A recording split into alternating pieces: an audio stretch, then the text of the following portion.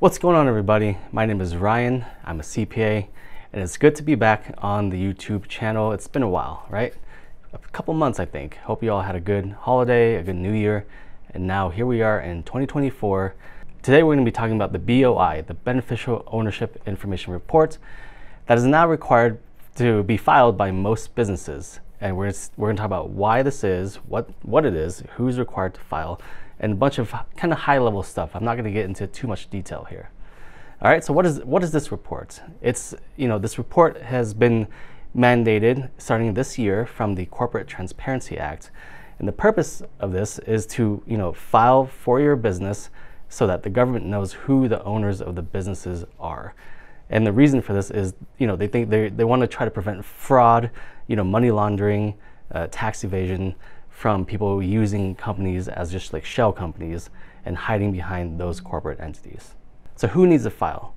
Really, any or most businesses that have formed their entity by filing a Secretary of State document will likely need to file.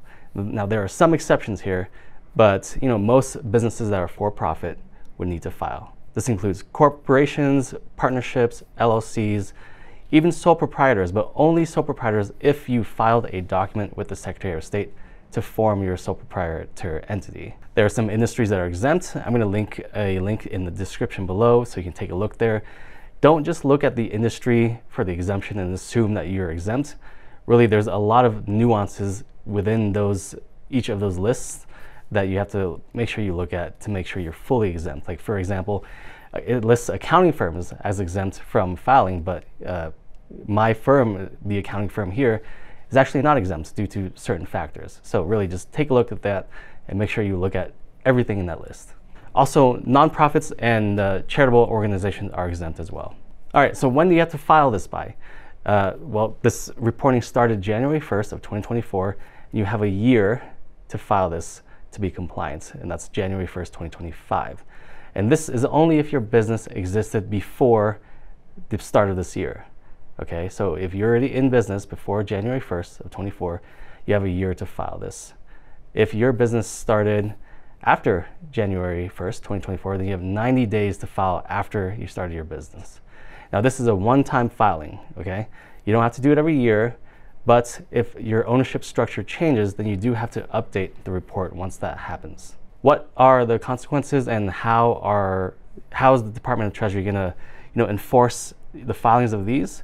Well, I'm not sure how they're going to know or enforce it, but really the consequences are pretty steep. So if you're in violation, you may be penalized up to $500 per day, which is like a shit ton of money, right? So violation means you failed to file on time. So basically up to $500 per day that you're late. And that's just as a civil penalty, right? It's not a criminal penalty. If you willingly file false information or willingly didn't file anything, then you might face criminal penalties, and that includes jail time and a large fine, up to $10,000. All right, so how do you file this thing? You just go onto the FinCEN's website. I'll link it in the description below. There's ways you can file electronically, which is the easiest. You can print out the document and fill it out by hand and mail it in, or you can print out like a PDF and submit the PDF electronically. But really, the easiest way is just to file it through the online e-filing system.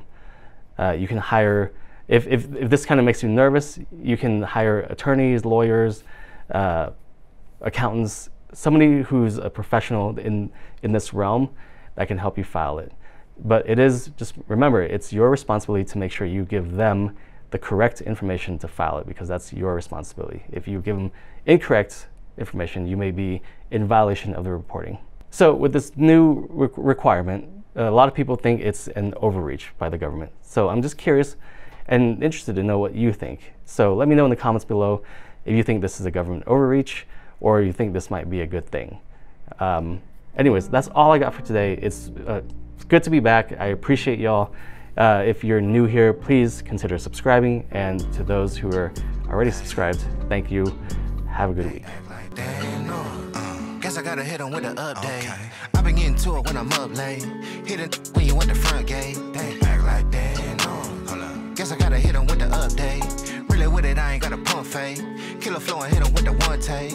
Act like that, no. guess I gotta hit him with the update. Okay. I been getting to it when I'm up.